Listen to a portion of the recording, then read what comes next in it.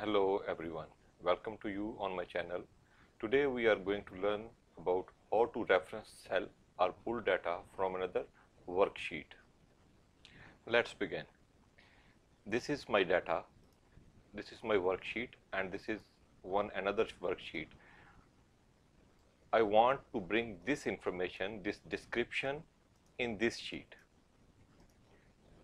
How I enter? I just enter the value here. For example, this value, if I'm going to remove it, it will mention here, it will write here work group is not available, the value is not available.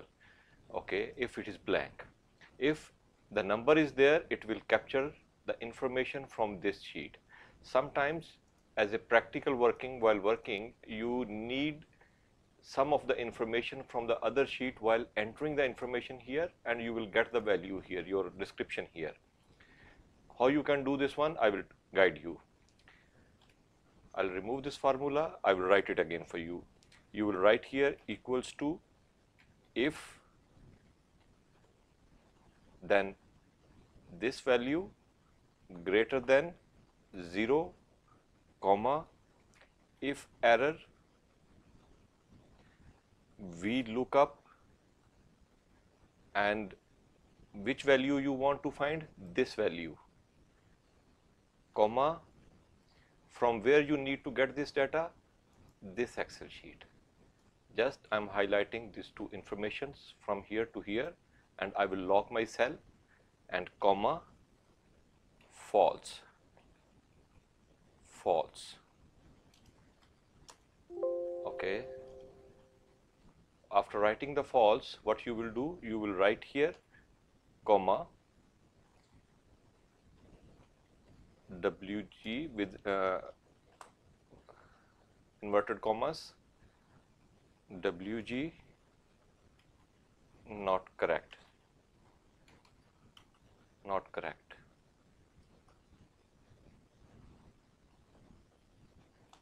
Inverted commas close, bracket close, then again comma, inverted commas open, work group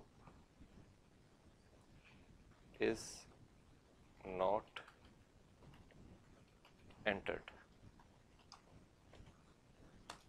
Enter the value. See what it is doing now.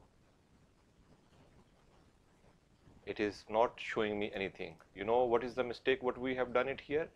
While writing here, we have not tell the system, tell our logic that from which information it will capture. I want to capture this information from C to D. C to D means number 1 and number 2. I will write here number 2. After this comma, I will write here number 2 and comma. Now you will find this information is available. This is the practically, sometimes while we are working, we are ignoring these things. Intentionally or unintentionally we are doing this one. See, for example, now if I will enter the value here 1, it will take the 1. We will reassure this one. I will take this value, okay, and I will put it here. See, it changed. The number has been, the description has been changed. I will take this value, I will take the last value, what we have it here, port consultancy, and I will write here this number, copy and paste, and you will find this number. This is very easy. You just need to consider two things. Number 1, the value will be greater than 0, if error function you will use, and VLOOKUP. Okay, and then this very important part, this one, where you will fix the data. You will give the range and the column number. It's very important. Then this description, it's up to you. Whatever you want to write, you can write it. Even though if I will write, I will remove this value. I will remove this value. Okay, and you will see here. You will see here, if I'm going to remove it, it will show that work group is not entered. So you need to enter this value and it will bring this value here. See,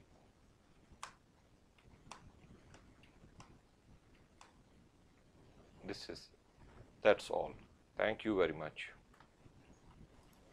Feedback.